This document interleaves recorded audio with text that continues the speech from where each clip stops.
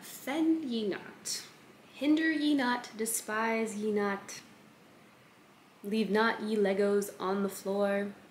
I don't know, I feel like everything sounds better when you put ye in it.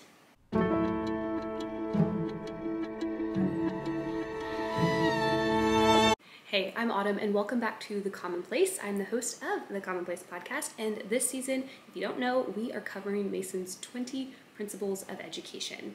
And now, we're on number 4 already. We have talked about the ideas of authority and docility and how you put them together in your home. But in this last principle, principle number 4, Mason says that those two things are limited by the respect due to your child's will.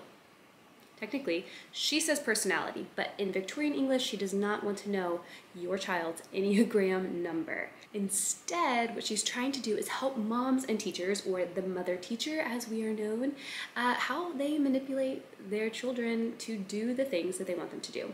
And trust me, I know nobody wants to think that they manipulate their children.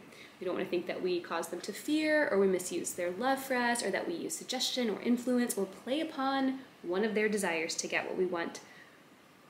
But we do, like we all do. It happens. But don't worry. Mason does come in principle number 5 with the 3 tools we do have to rightly motivate a child. So we'll be getting back to that next week on the podcast, or in 2 weeks over here, if you do want to hit subscribe so that you don't miss it. Now today what we're going to do is I'm going to pull a principle straight from Mason that she pulls straight from the Bible. She takes something from Matthew 18 and 19 and builds a very helpful framework to help a mom kind of catch herself before she might tip in to manipulation of her child. And the phrase is, offend ye not, despise ye not, hinder ye not. It just sounds so much better when you use ye. Like it sounds like you really know what you're talking about. So I'm going to read us a quote from Mason because this was way too long for me to try and memorize for today. You ready? It may surprise parents who have not given much attention to the subject to discover also a code of education in the Gospels, expressly laid down by Christ. It is summed up in 3 commands, and all 3 have a negative character, as if the chief thing required of grown-up people is that they should do no sort of injury to the children. Take heed that ye offend not, despise not, hinder not. One of these little ones. I just realized it's ye offend not offend ye not. This is probably why I shouldn't use ye in ordinary commonplace speech. So when we think about the chief thing for a grown-up person is to do no harm to a child, this pairs so well with her tool on masterly inactivity, which is what I actually talked about last time in our other YouTube video for principle number 3. Masterly inactivity is a wise, waiting, watchful way of mothering in which you are kind of hands-off because you've created good habits and boundaries where within those your kids can experience an ordered freedom. By doing that, you kind of remove a lot of the moments and temptations to do these things that Mason says, Christ says, you should not do. Now, I want to say right now, if you were homeschooling and if you were interested in Mason, my guess is you are probably not trying to harm your children. You are probably like me and you love your kids and you are trying to do what you think is best for your kids. And I want to say that even though we really love them, we still do harm. But this framework hopefully will help. Okay, so ye offend not. What does that mean? There are a lot of stumbling blocks that we moms unintentionally or intentionally put in our kids' way, and it causes them to fall. So the first one could be confusing the moral law.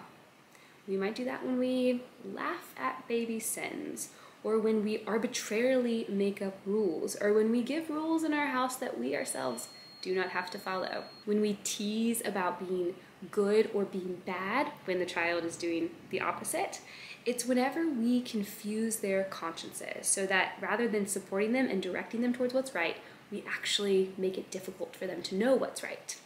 The second thing we do is confuse their health. You know, there's a lot of talk on the internet about does your kid need a snack? Do they need a nap? Have they gone outside today? Sometimes I can feel like it doesn't matter. If you're hungry, you need to learn to obey. There's an entire generation that uses the word hangry as a real excuse for their behavior, and that's what happens when you treat kids a little too delicately about their snack times. But at the same time, we are embodied beings. We have bodies. They need sleep, they need food. If you sugar your kid up and then wonder why they're not listening to you, it might be because you've actually made it really hard for them to do so.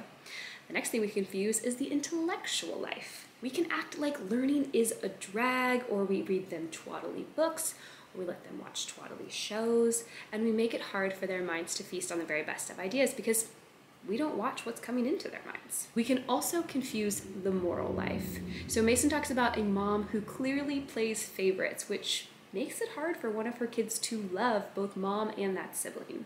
We don't want to do things that tempt our children towards sin. Okay, so second, ye despise not. I know what you're thinking. I don't despise my kids. What could you mean? Well, what Mason means when she talks about despise not is not respecting your kids as full persons or treating them less than. There are a couple ways we do that. First, she talks about leaving your child in the care of an improper person.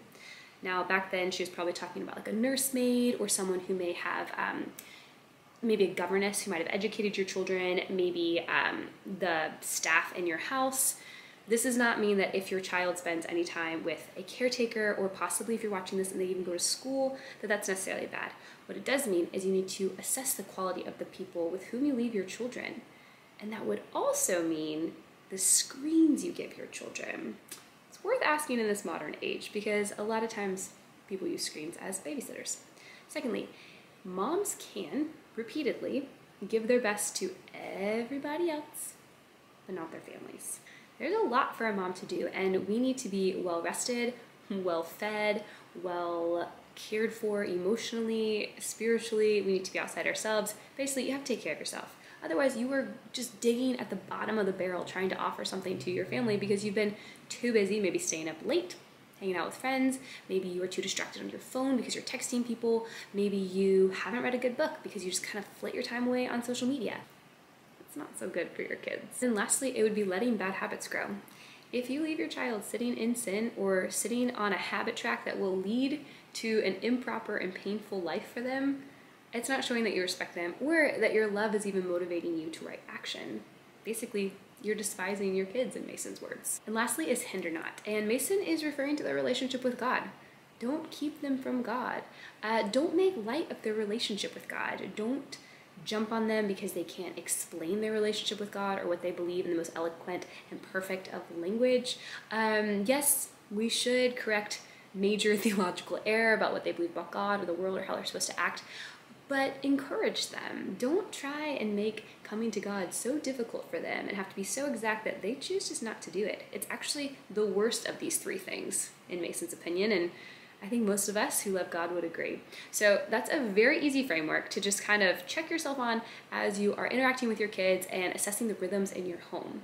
Remember, do not despise, do not offend, and do not hinder. Next week over on the podcast, and then 2 weeks back over here, we're going to be talking about the 3 instruments that a mother teacher actually does have to motivate their child and to get them to learn. We have the atmosphere, discipline or habits, and the life, which is a generous curriculum. So I will hopefully see you guys over on the podcast. Let me know if you have any questions, and I'll see you guys in 2 weeks.